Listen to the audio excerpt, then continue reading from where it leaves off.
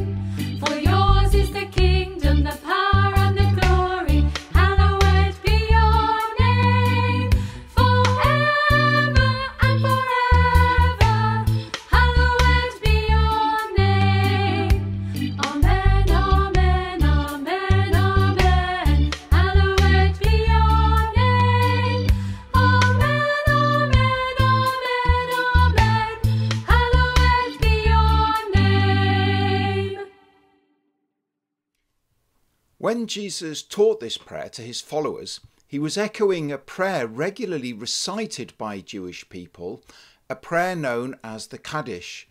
Its earliest form began, "Exalted and hallowed be his great name in the world that he created according to his will."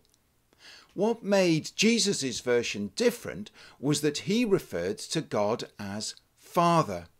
This was a huge shift from the common thinking of Jesus' time.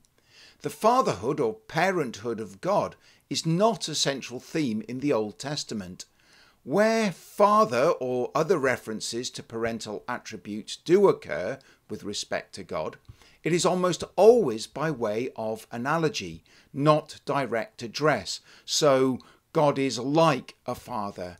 God is similar to a loving mother.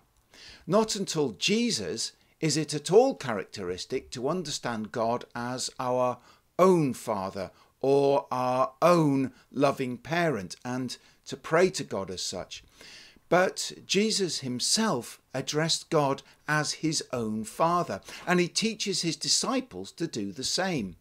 To Jesus' opponents, speaking to or about God in such a way as our own parent would appear overly familiar and presumptuous.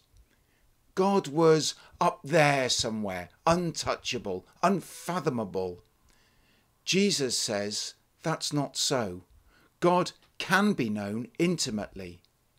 So the opening line of the prayer establishes the kind of God to whom prayer is offered. He is personal and can be known personally.